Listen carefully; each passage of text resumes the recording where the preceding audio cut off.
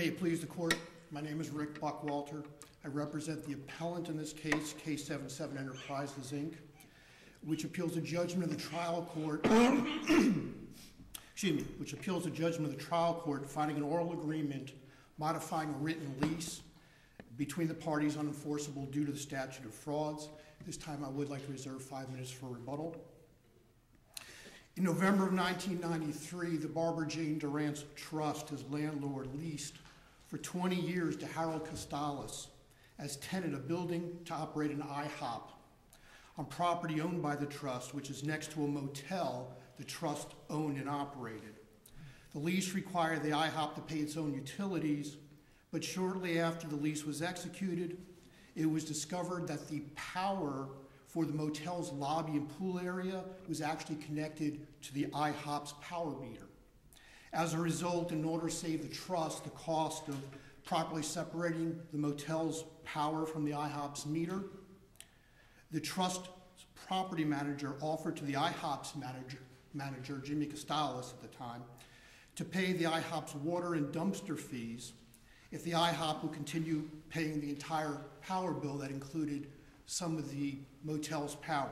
Was this verbal arrangement reached essentially at the outset of the lease? It was very close thereafter, according to Mr. Costalis' testimony.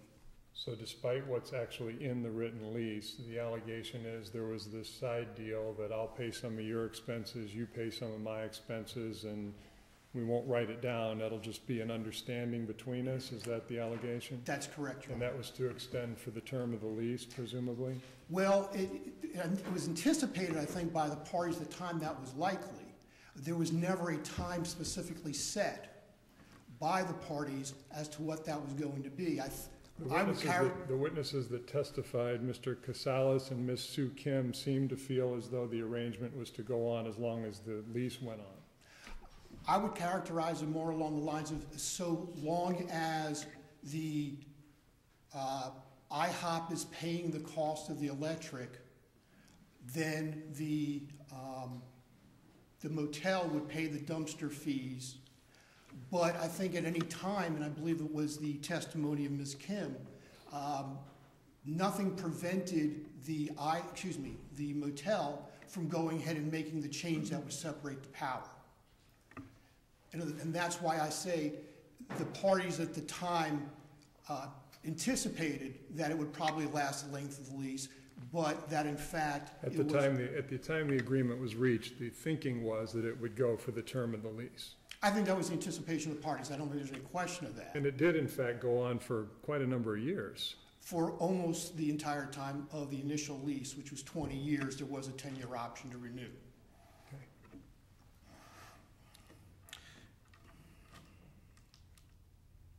In March of 1999, Harold Costalis assigned the lease to his son and general manager, Jimmy Costalis, and Mr. Costalis' ex-wife, Harold Costalis' ex-wife, Christina Costalis. Subsequently, the appellee acquired the property from the trust, and then a year later, the Costalises assigned the lease to the appellant, and that's why the parties are neither the parties on the initial lease. As I mentioned, the appellant had preferred that the property be properly metered. In fact, she testified that she only decided to execute the lease after Mr. Costalis had assured her that he felt the agreement was fair, and that at one point the owner of the appellant had suggested to the appellee that it correct the meter problem if the appellee refused to do so.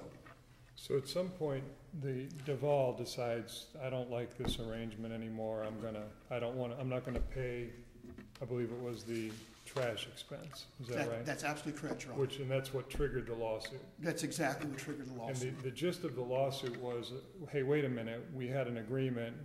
We want to enforce the agreement that we've been living by all this time. That's correct. Okay. But the complaint, the amended complaint, doesn't say anything about the statute of frauds. It has a number of counts in it, but all of them go to the issue of trying to get the court to order the other side to abide by this verbal agreement. That is correct. In appellant's initial brief, we raised 3 issues while the trial court's judgment should be reversed. The first is that the oral modification actually did not violate the statute of frauds. Why is that? That's because it's our position, Your Honor, that the agreement, although it was anticipated would last the length of the lease, did not prevent at any time that arrangement being changed. Based on the allegations of the amended complaint combined with the testimony, isn't there competent substantial evidence in the record from which the judge could have concluded that this was a lease modification that was to go on for the duration of the lease? I believe that the court could have, yes, the court could have determined that that was what the So parties anticipated. how can we reverse that if the judge's conclusion is supported by witness testimony and by the allegations of the amended complaint? Isn't that enough? Isn't that, how do we go behind that? Because again, as I've mentioned earlier, even though they may have anticipated that it would be the length of the lease, the fact is that at any time it could have been performed within a period of 1 year. It was up to the motel had the power to go ahead and come in and correct the problem. That's one interpretation, but Ms. Sue Kim also says in her testimony that she wanted the judge to tell the landlord that he had to pay these bills until the end of the lease. So That's again, correct. isn't the judge within his role, within his discretion, to find that there's substantial competent evidence that this was an alleged lease modification that was for the term of the lease? I mean, that seems to be what everybody intended. Isn't that a reasonable conclusion? I cannot disagree that that would be a reasonable conclusion.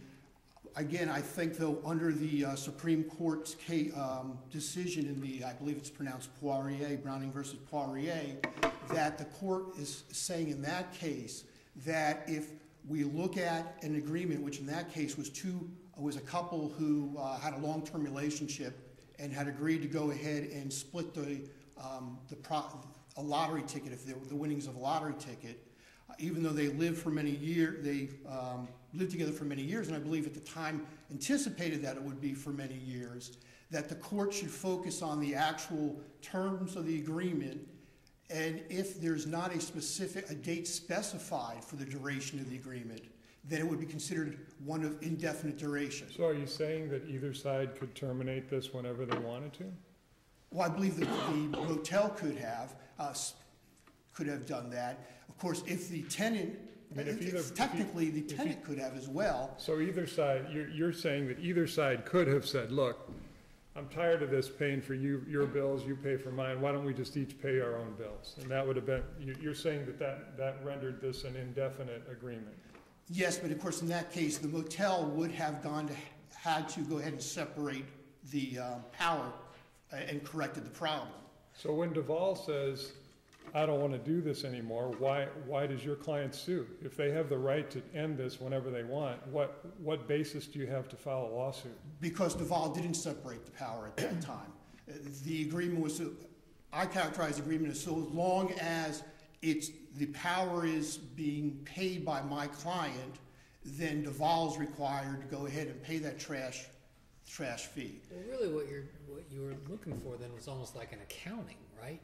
I mean, in other words, what you're saying is, look, they didn't meter it, but we're in this situation where we're paying for some of their power. The lease says we're only required to pay for utilities, et cetera, for the leased premises, and therefore we've overpaid. Let's settle up. But you didn't ask for that relief, correct? No, we did not ask for that relief, and I don't think that relief would have been possible. Well, what you asked for was enforcement of the oral agreement for the duration of the lease. That's correct. And that seems to me to be a statute of frauds issue. That's what you asked for. That is what we asked for, and I would say with regard to the accounting, I don't think we could ever have gotten accounting, because how does one go back and determine how much power is being used before the power is separated, or without the power being separated? However, even if in fact the statute of frauds applies in this case, the fact is that the parties have gone ahead and performed on that agreement for numerous years, as indicated, and the courts have indicated in cases going back for decades that where where parties agree to an oral agreement, even one that would violate the statute of frauds, that agreement will be enforced. It will be removed from the statute of frauds. However, what you're essentially asking for is money damages. You're alleging a breach of an oral modification that the other side was supposed to be paying some of your bills. You're saying that's been breached, and you're entitled to money for that. I don't think we're requesting money damages specifically, Judge. I think we were asking for specific performance or declaratory judgment that, in fact, that's what the lease says, that the modification is enforceable, and that we would also obtain damages up to that point in time, which would be monetary. Yeah, one aspect of your claim is for money damages. Yes, one aspect of the claim is monetary damages. It would also be either unjust enrichment, specific performance. There was a breach of contract claim. However, I will say I think, after having done research, that the courts have said that there's a split among the courts that they will not enforce legal damages. Simply, they'll act in equity on a situation like this, where the parties have in fact performed on the oral agreement for a period of time. In this case, we're talking about numerous years where both parties, where both sets of landlords and both sets of tenants have gone ahead and abided by this agreement, and therefore it should be enforced in equity. I pointed out to the court as far back as 1928 in Pedrick versus Vidal, which is a case involving a landlord and tenant early agreeing to a term of 5-year lease, but never executing the written lease. The tenant paid the rent monthly, which the landlord accepted, and therefore that was sufficient to specifically enforce the lease. I think it's a similar situation here, where even though there's a written lease, there's an oral modification. It's no different than a non-written lease that there was in Pedrick versus Vidal. And because the parties have performed on that, that is, our clients abiding by that agreement, they're paying the electric bill for the motel's lobby and pool area, and therefore the court should enforce that agreement, that oral agreement, saying yes, therefore then you have to continue to pay for the trash and water for the IHOP. Similarly, in Crossman versus Fontainebleau Hotel Corp., which is a federal case, 273 Federal 2nd 720. It's a Fifth Circuit case from 1959. That was an oral lease for a dress shop and a motel, in which the tenant exercised an option to renew. The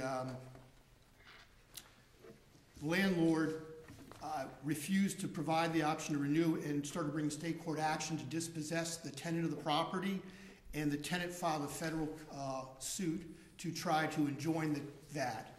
The court in that case found that because there had been partial performance of the oral contract, that in fact the court would go ahead and enjoin the state action trying to dispossess the tenant, because the parties had performed on the lease for so many years. Would you agree that the state of the law is that the doctrine of part performance doesn't apply to actions for the recovery of damages for the breach of an oral contract? I believe that this district falls with. I said there's a split, I believe, among the districts, and I believe in this district that is correct, for monetary damages. That would be important for us as members of this district to follow that, wouldn't it? I do not disagree with that. However, as far as requesting specific performance or unjust enrichment, those are equitable matters, not legal damages. And I believe the cases also say that it won't enforce only legal damages. So what do you do in a situation where you have a specific performance claim as well as a claim for damages? Then I think we're entitled to those damages, because it's not vis-a-vis the statute of frauds.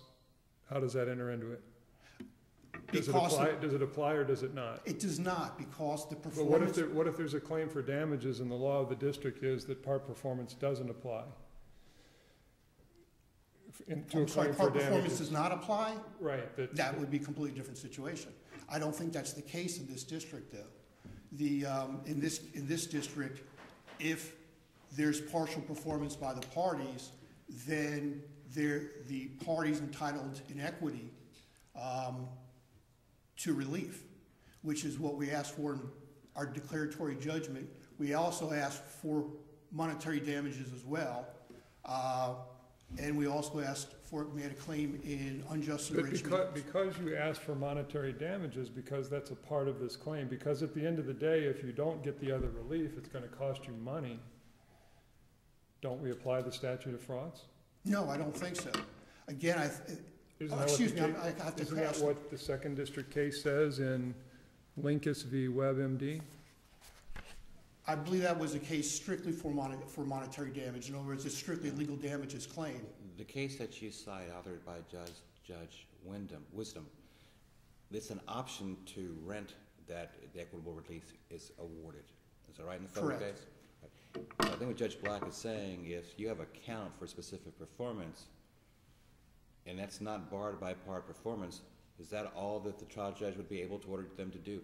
Perform as previously done in the past and not award a monetary damages, because that becomes an action at law, which seems to be barred in this district. No, I don't think that's the case. The reason I distinguish that, Your Honors, is because as I read the cases, it's where the only relief being sought is legal damages, monetary damages, then that the statute of frauds would apply. In other words, or excuse me, the court cannot award the monetary damages. When you're seeking relief in equity, though, the courts will grant that relief in equity if the parties have partially performed on the contract. You passed 15, but we've taken you past that one, so I'll try to give you back your full 5. I'm sorry, Your Honor. You are past 15. Okay. You have reserved 5, but we took you past that before I could get you your warning. Okay. With that, you understand, Your Honor, I'll address the court on rebuttal. Thank you. Please, the court. Would you address? 1 second. I was a liberal arts major. I got to do all the math because I got to make sure you get the same amount of time he has, so that I don't have anyone saying, okay, got it. Thank you. Please go ahead. What about the part performance argument, taking it out of the statute of frauds? This district clearly holds under the Linkus case that you can't sue for damages under a partial performance theory.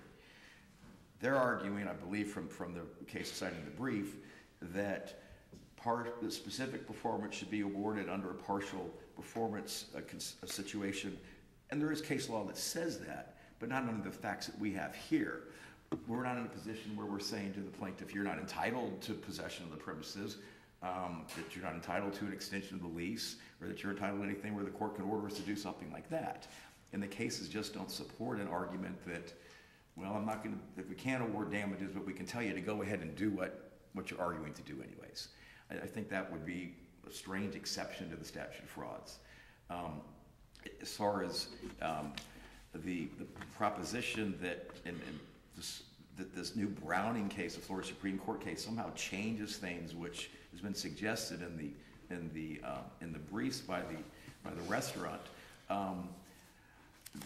This case needs to be read very carefully, because the footnote makes a statement that it's to the extent that they received from the Yates case. They do that to the extent that it conflicts.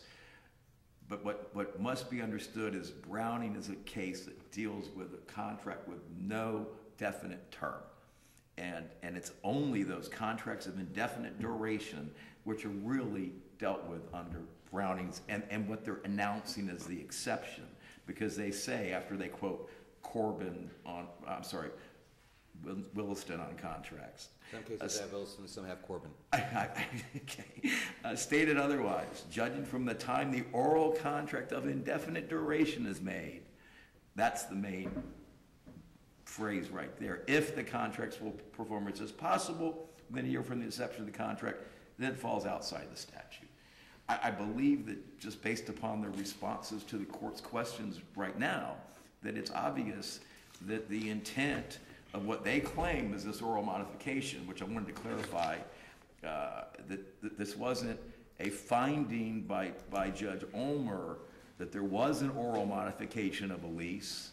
that had happened, but that it was just unenforceable. As I noted in my answer brief, the judge never made a finding as to the enforceability or not about this. And in my footnote, and I'm not going to go into great lengths about it here, it seems highly unlikely that Bob Crawford and John Lorent agreed at the get-go of some 20-year lease that they discovered that they had some sort of problem, and apparently there's separate meters which were there to take care of this problem, that they authorized their office manager to agree to some sort of oral modification of a 20-year lease. It's also highly unlikely that when this lease was transferred to the present restaurant owner and the prior tenant who wanted to do everything that was possible to make sure this issue never came up in the future, and who apparently was responsible for preparing the assignment document, didn't bother to have this reduced in writing at that time. But I'm assuming, though. Well, you're making some assumptions about the evidentiary, findings of the judge. Ultimately, though, the final judgment basically rests and is founded solely on the statute of frauds issue, which leads me into my question. Procedurally, how this got framed to be decided, because as I read it, and according to the briefs, what I see, it looks like when the amended complaint gets filed, there's no statute of fraud defense ever filed as a pleading. There's an attempt to raise a motion to amend the pleadings to conform to the evidence at trial, in order to insert this issue of statute of frauds, which the judge denies, and then lo and behold, we get a judgment that says, "Oh, it really is under the statute of frauds." Help me with this. What happened was, my predecessor, Mr. Crow, filed a motion to dismiss when the complaint was filed, specifically raise a statute of frauds as a defense. Yes. Plaintiff filed an amended complaint. Okay. The file shows that Mr. Crow didn't do a whole lot. Finally got around to filing an answer that just said admit, denied. Did not raise a specific defense. Okay. I get involved in the case late, and here we are. What am I going to do? Okay. It's so late.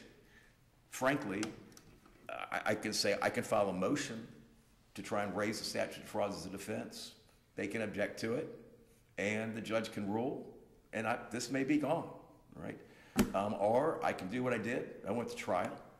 I asked the questions. I interjected the issue. It was unobjected to, and now the judge ultimately ruled. It's interesting that during the trial, in the middle of the trial, after the evidence was already presented, and I made my arguments concerning amendment to conform to the evidence, that he denied it. At the conclusion, I gave him all the case law on that and other issues, and then apparently I believe that he read the cases, and they're the cases that are cited in my brief. So you believe that the way this played out then was at the conclusion of the trial, the evidence, because your defense, you're going second, and you raised an amendment to conform to the evidence to now insert this defense. The judge makes an interlocutory ruling. No, I'm not going to, even though it's the end of the trial, no, I'm not, I'm going to deny it, and then changes his mind. Well, it was actually in the middle of the trial when I made the motion. It was after the plaintiff had rested. Oh, so before you put on your case, correct. You moved to amend. Correct. And the judge denied it. He just simply denied. Doesn't that make this kind of particularly troubling, though? Because if the judge denies that motion to amend, then as far as the plaintiff is concerned, that issue's off the table as far as how they're presenting their case. Well, that's where the amendment rule is very interesting because, and under the case law, it basically says, and I can pull it, this is the first case I have on that issue. It says that if the evidence comes in unobjected to, then it's really an abuse of discretion not to have granted it. But everything, and I guess what I'm troubled with is there is no avoiding talking about, if you're going to talk about this agreement, there's no avoiding talking about the term, right? So if the way you're casting this net is, well, we talked about the term and we talked about, whether or not we really had an agreement, That's enough for there to be a statute of fraud defense. There's no way you could talk about an oral agreement in this context without bringing that up, and yet still never really hit the nail on the head as to whether or not it's a true statute of frauds defense. How could you try this case without bringing that up? They had to bring in the term of the lease. Their position is on the statute of frauds issue, saying that they had to bring that up, and so they couldn't have objected to it. My position is what they didn't bring up and what they didn't have to bring up was how long was it to go? Was it to last and more than the year? Was it to last the end of the term of the lease? And that's the testimony that I elicited. That yes, it was. And so, and there was no objection to it. And I believe that under the case law, that issue was properly before the court. And the court, of course, has the trial court, until the case is over with, has the right to reconsider. The judge is not bound by his interlocutory ruling when he enters his final judgment. Is that the case law? I think it's like the case where these are like written on the sands of the beach, and they can be redone anytime. I mean, the judge doesn't have to, after the trial, read all the case law, decide, you know what, I probably should have granted that motion, but I'm stuck. I'm going to rule for the other side. I think that's what he did. Was he reconsidered the case law that had been... And there was no motion for rehearing where K77 attempted to raise this and said, hey, wait a minute, you ruled one way, now you're doing this. I was prejudiced. Matter of fact, I haven't found anything in the case so far of any claim of prejudice by K77 that they would have put on anything different or done anything different or called anybody else had the defense been in there from the get-go. I agree, and again, I believe it's except for that wrinkle in the case, I think is very clear. It's this kind of the sort of case that the statute of frauds is designed to prevent coming forward. We've got a modification of a lease apparently happening in 1993 that's not reduced to writing, that they're trying to take advantage of, and again, not trying to argue about what really happened out there. There were sub-meters, and it would seem that really wasn't what the deal was supposed to be, but I don't know what happened. I don't know what happened with the prior property manager and the prior tenant and reading the meters and not reading the meters or what went on there at all. So if you have any more questions, I'll be glad to answer them. I just think we would address the issues. With regard to the application of the federal case authored by Judge Wisdom, the one that says part performance, my understanding is they went to trial on specific performance, and there are instances where the partial performance will remove the case from the statute of frauds to allow the trial court to order specific performance. Assuming that the trial court was correct in taking everything else out by the statute of frauds, why would not the trial court have to order specific performance of this agreement? I'm sorry, which case? Which you said that's the federal case? The Fontainebleau Hotel Corporation case, 273 F. 2nd 720. There's a passage in there citing a great number of Florida cases, and it seems to still be the current law that part performance of the oral agreement will allow for equitable relief, of which specific performance would be one. And so, if I understand the pleadings, they went on account for specific performance. If, as you say, the trial court is correct that the statute of frauds bars all the actions at law, that would then mean that the trial court would still have to address in equity the specific performance claim with partial performance and determine whether or not to grant relief. I want to know what your position is on that. I'm not sure if I can do a better job phrasing. My position is, if I understand the Fontainebleau case, is that the issue there was entitlement to possession, exercise of the option for possession, and so, and all of the cases cited by the plaintiff in their briefs all go to the issue of either possession or the right to renew ahead of the time for possession. But those are all what they're about, and they're not trying to modify a particular term of a lease agreement or of an option agreement. They're asking the court to enforce the right to the property. That's not an issue here. They're asking specific performance for what they claim is a modification that doesn't seem to fit into any case that I've seen. The specific performance nature of this is they're asking the court to declare the other side to pay some of their bills, which is sort of like a money damages claim in disguise. And actually, if you look at the wherefore clause on the amended complaint for specific performance, it asks that the honorable court order defendant to pay the monthly cost of garbage expenses for the lease premises deemed required by this court under the lease, and award of expenses and attorney's fees. It says that under unjust enrichment and also declaratory, it's declaratory judgment claims. In fact, it says that under all of them. So it's really, It's a damage case.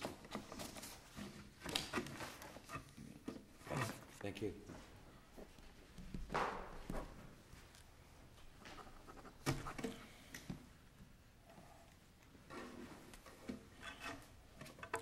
There are 2 points I'd like to address to the court. One was raised by Judge Lucas with regard to the waiver claim.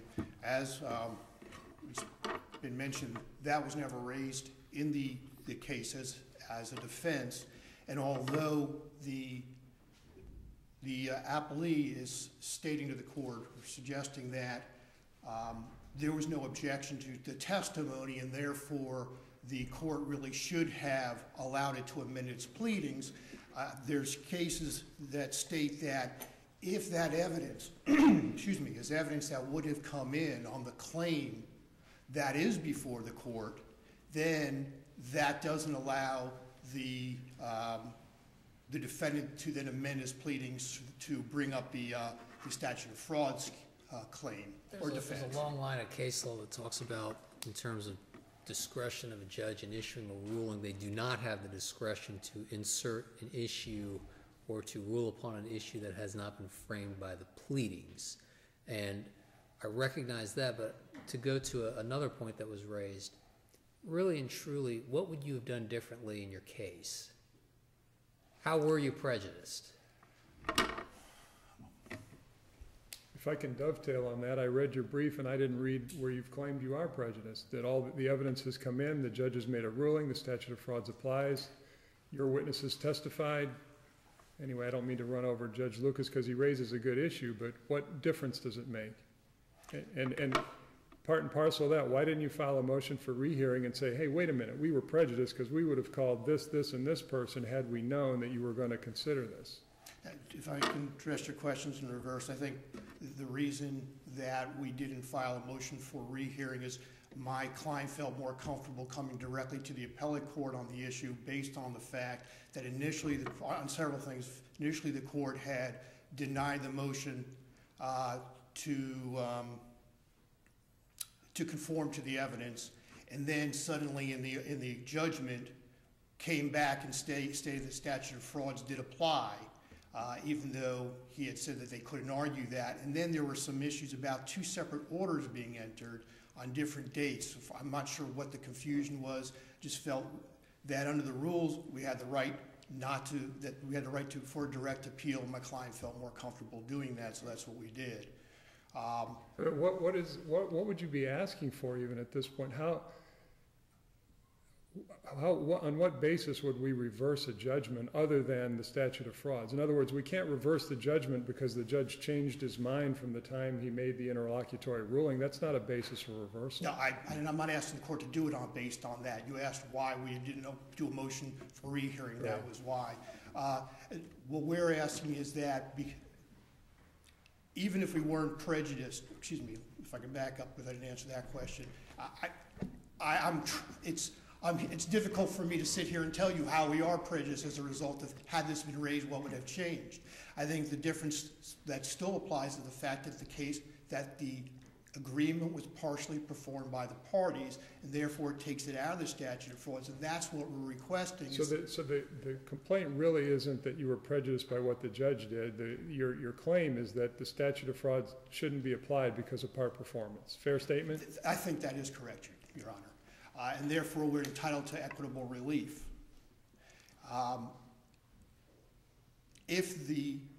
Either that or the indefinite term, one or the other. I'm sorry, Judge? You either want relief based on part performance or based on your claim that it's an indefinite term. That is correct. And if it's in that case, You haven't cross-appealed saying, hey, the judge led us down the garden path here because he ruled one way and then put something different. That's not before us. No, and then we're not here claiming that, Judge. It's the agreement against my client was stuck paying that electric bill. There was an agreement that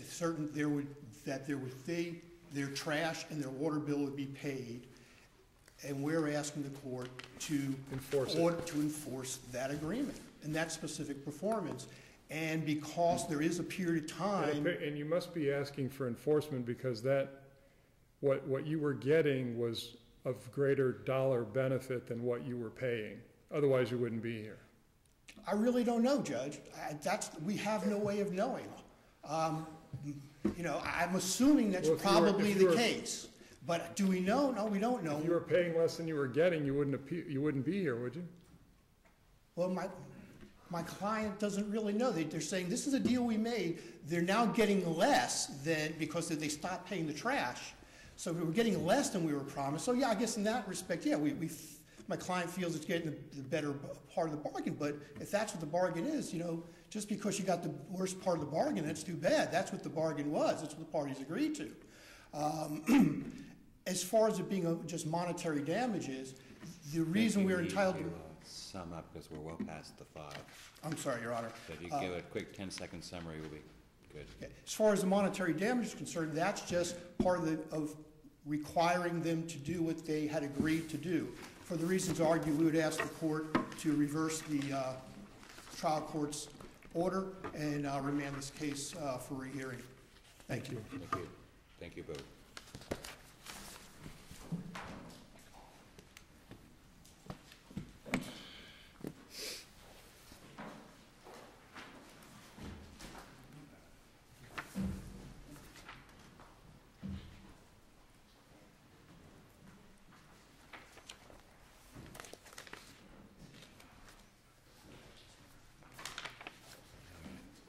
Let me make sure we get